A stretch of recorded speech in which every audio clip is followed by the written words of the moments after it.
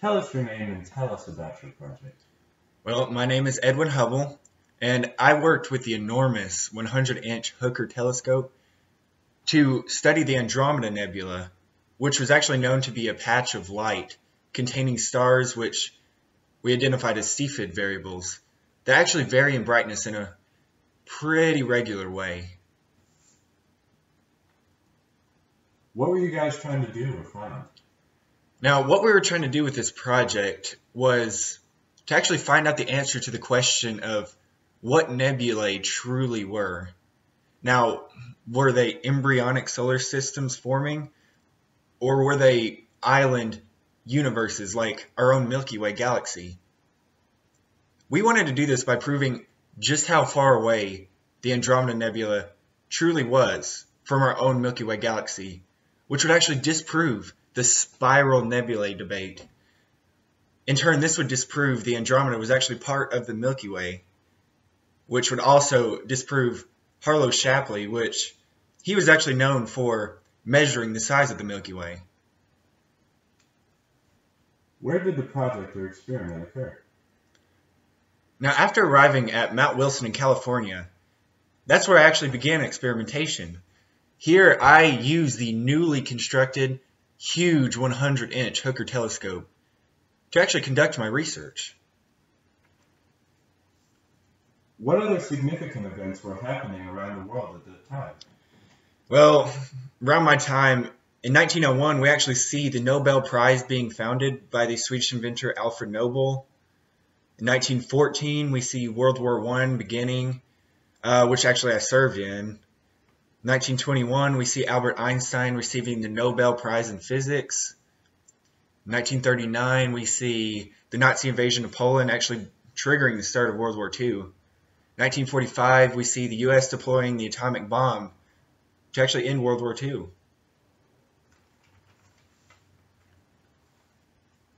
Who else was involved in the project? Well, there was one other person involved in the project, and it was actually my assistant who actually worked at the observatory, and his name was Milton Humison. What was your role in the project? Well, I actually worked as the main astronomer, observing the Andromeda Nebula and using the publications of various researchers in relation to my own research, such as like the Cepheid variables and so on, to prove my observations were actually true. What impact did your project have on the physics community? Well, using my knowledge of the Cepheid variables and the research of Henrietta Swan Leavitt, we actually proved that the Cepheid variables obey a period luminosity relationship, which I was able to use this to determine just how far the stars were from the Andromeda Nebula. After meticulous calculations and further observations, we determined that the distance to the Andromeda Nebula was to be almost 1 million light years, which was far too far from the Milky Way galaxy, and that there were in fact other galaxies separate from our own. I mean, this was groundbreaking in the physics community. I mean, everybody believed that the Milky Way was only one galaxy. Like, it was the only galaxy, and it was actually absolutely astonishing. But really, the next question to be asked was if these separate galaxies that we have just discovered were stationary, or were they actually moving? Now, using the evidence found by Vesto Slipher at the Lowell Observatory in Arizona, which actually entailed the concept of the redshift of galaxies, which is actually a measure of the recession of speed, which is when visible light, which has been emitted or reflected by an object, is moved to the not as energetic end of the electromagnetic spectrum as it goes away from the person observing it.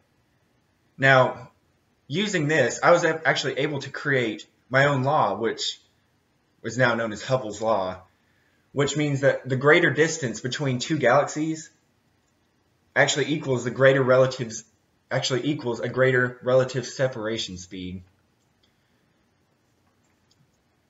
which proved that the universe was indeed expanding. This actually went hand in hand with Einstein's equations of general relativity for an expanding space, that he was actually grateful for my work in helping him. I mean, previously, Einstein believed that the universe must be static and infinite in some way. It also proved Alexander Friedman's theory in 1922 of an expanding universe. Was astronomy something you always wanted to do? Growing up, I consider myself to be an athlete. In high school, I earned a lot of awards. I got a lot of awards in track and field, as well as a record for the high jump. But then I went to the University of Chicago, and that's where I studied mathematics, astronomy, and philosophy. But I also played for the basketball team there. After I graduated, I actually spent the next few years getting my master's from Oxford University, which here I studied there I studied law and Spanish. However, I really believe that my strive to do astronomy never really left me. So once I went back to the United States, I actually pursued that. I became a graduate student at the University of Chicago. I actually stared at the stars at their Yerkes Observatory.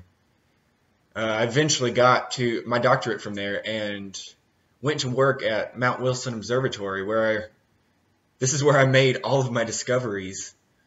So overall, yeah, I truly feel as though astronomy has always been something I've been called to do.